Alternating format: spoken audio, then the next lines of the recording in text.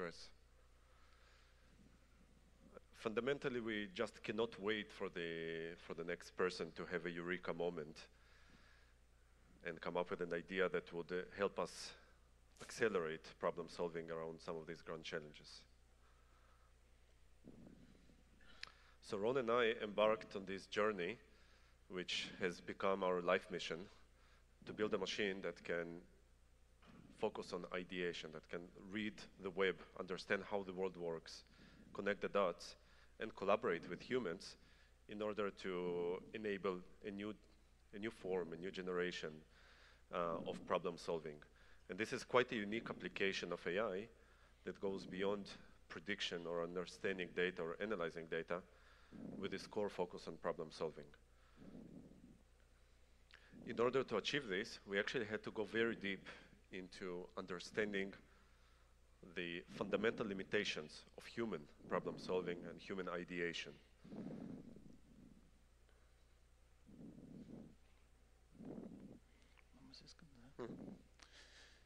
Indeed. So let's understand, what are we waiting for? Why is it taking us so long? And one of the root causes is the challenges in ideation. The first thing that comes to mind is, why does it take such a long period between disruption moments? These rare moments where we understand that something we've been working on for 10 years is related to another problem, and a breakthrough happens.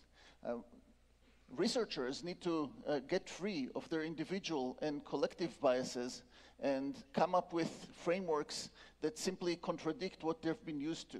This is when new ideas start a revolution. And of course, there is the throughput issue. Look how long it takes to convey two simple ideas. If we need to go through millions of such ideas before we get the right one, this is definitely an obstacle. So when we finally come up with the right ideas, we need to validate them. We need to test them against what we've known before. This is where we apply those hypotheses to data, and we see which ones actually hold and which ones we need to throw to the basket and go back to the whiteboard. Another problem with data is that it doesn't come in a flat file where we can just run one of the state-of-the-art deep learning or other machine learning algorithms and get the solution.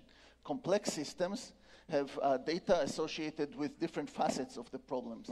Let's take an example.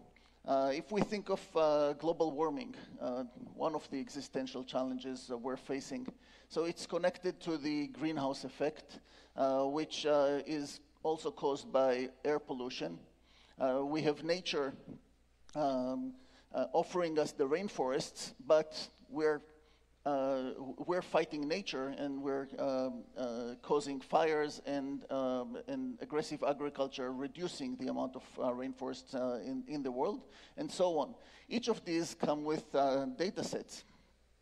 And it's an enormous challenge to traverse this potentially almost infinite space of path to connect all these data sets and come up with the right hypothesis.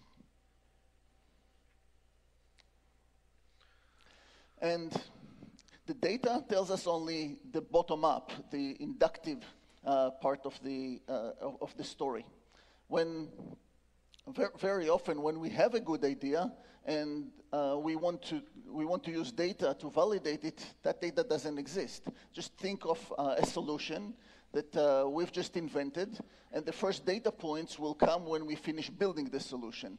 We can't afford that process. We cannot afford waiting for the data and only then understand that there is something wrong with what we're going to build. So this cyclic challenge connects us to knowledge. Knowledge is the opposite. Knowledge is often qualitative, sometimes also quantitative. It goes top-down and deductive. And that helps us cross this chasm between data that is not available to knowledge that we can now use and apply reasoning. However, just in the 21st century, we've already created more knowledge and information than than during the entire history of humanity. So this immense overload is challenging. There is no single person that understands everything and knows about all the research that was done in their domain. Not to mention the fact that cross-domain is perhaps the best catalysator of innovation and inventions in the last two centuries. Finally, there's the knowledge to ideation chasm. We need to come with new knowledge, and coming up with that new knowledge requires that we generate inventions. And this is the challenge we're facing. We need machines to help us with creating these inventions.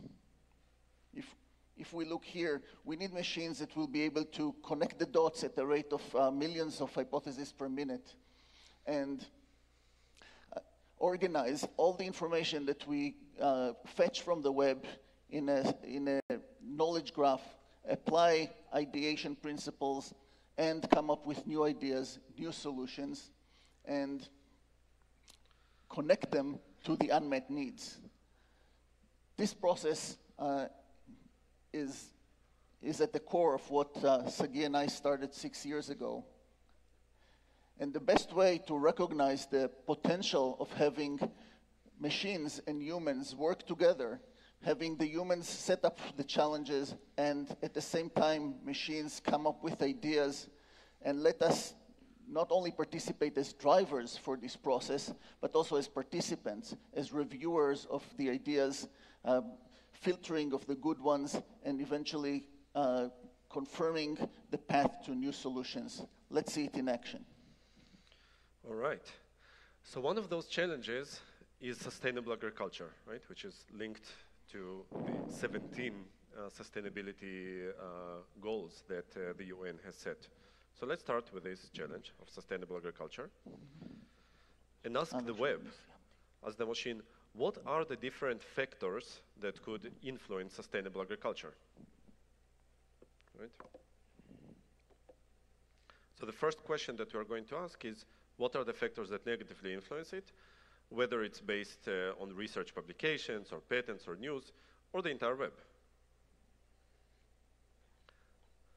So by running this, the machine actually starts coming up with the first results, the first ideas. For example, soil erosion, soil salinity, climate change, nickel mining, drought, deforestation are different factors that emerged here. We see that in different places around the world, there are different themes that emerge. For example, deforestation is very strong in Brazil, climate volatility and food deficits here in the sub-Saharan area, and nickel mining here in the Philippines. After understanding some of the root causes, we actually want to understand the relative importance. And this is exactly where overlaying data on top of knowledge can help. So if, for example, we take low yield, which is one of the factors here, and ask a simple question: what can help us increase the yield? Right? Again, by running this autonomous research against the web, we see that fertilizer came up as one of the ideas, one of the ways to increase the yield. We can then link it to a repository of 1.2 million data sets.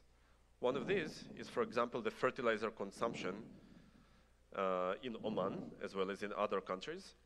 And same thing we have for the low yield. This is a data set of cereal yield in kilograms per hectare. After having a data set for each one of them, we can actually use one of them as the dependent variable, the other one as the independent, and run our hypothesis engine to start discovering the actual patterns that would link those two, and therefore actually moving from the qualitative analysis to the quantitative. Let's pause for a second and see what's going to happen under the hood. The first thing is creating an automated data pipeline that will allow us building a model. And then before building the model, the machine is going to automatically generate the right hypothesis and surface them up. In fact, Guy is going to drill down into that in one of the subsequent sessions. All right. So essentially what we see here is the different data sets that the machine used. In this case, this is our cereal yield data set. This is a soil enrichment data set. And then these actually go into the hypothesis engine, which you see here below. And it started coming up with those patterns. The first one is by traversing Wikipedia, it found that, that whenever the country is related to countries in Africa, that almost triples the likelihood of low yield. We also see that the minimal value of the nitrogen usage in this country in the last 20 years correlates. Or the population density, which may also come from the info boxes on Wikipedia, is also linked to this.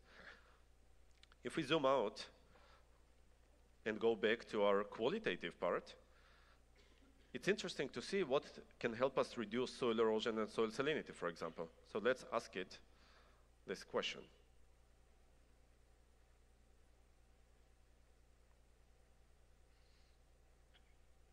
So now it's running.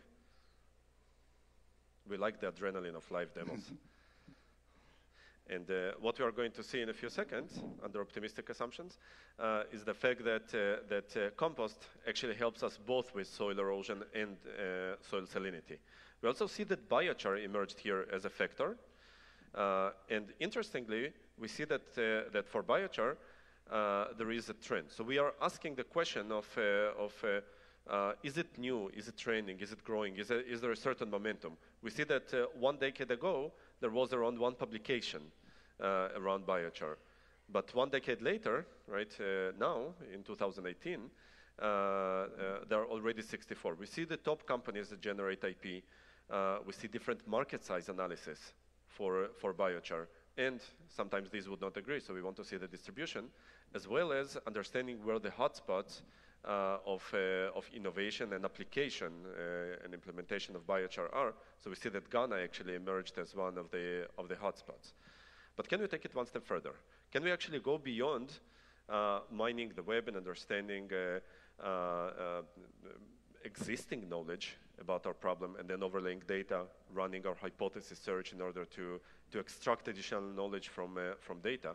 Can we actually have the machine come up with completely novel inventions? So if you heard the talk of Daphna Shahaf yesterday, we see that we can actually learn from past inventions and extract certain universal principles that could help us apply AI to accelerate the innovation processes.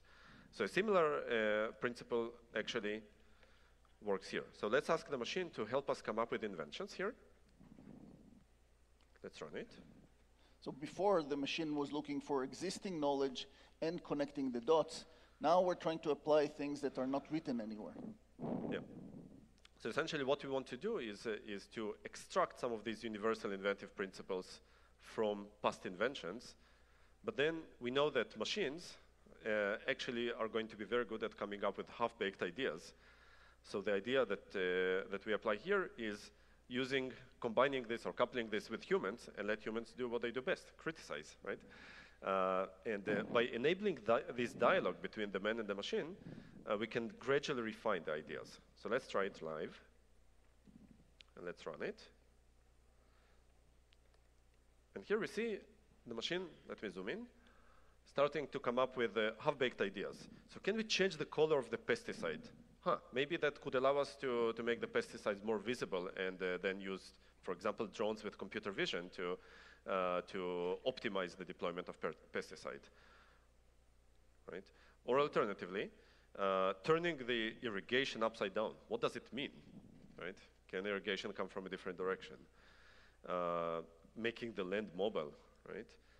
Or using centrifugal force during harvest. So can we actually put each one of the trees, right, fruit trees, on a plate and spin it and put a net around it and have sub-second harvest of fruit? I don't know, right? So this dialogue essentially is what we see here. If you Google for this sentence, you will not find it. It's actually generated dynamically. If I hit yes, I can say my brilliant idea is, etc. Then once I submit it, it actually all starts appearing here. So this is this collaborative process of humans and machines. We already start seeing the early results of this crowdsourcing process that appears here, right? So that's a small example. What you've seen is an example of harnessing humanity's collective intelligence, which could be computational intelligence, right? By combining computational building blocks to form hypotheses and test them against the data. It could be web intelligence, where the machine can read the web and come up with ways to connect the dots. And it could be human intelligence to go beyond the existing knowledge that is captured on the web. So this is what we do when we partner with leading companies in order to scale this impact across a broad range of problems, but many of them are focused around sustainability. And there is an interesting link between business impact and social impact here. But this mission is too big for us to be able to undertake on our own. So we need all the help that we can get, and we would like to invite you to join us and partner with us. So talk to us at our booth 8, and thank you.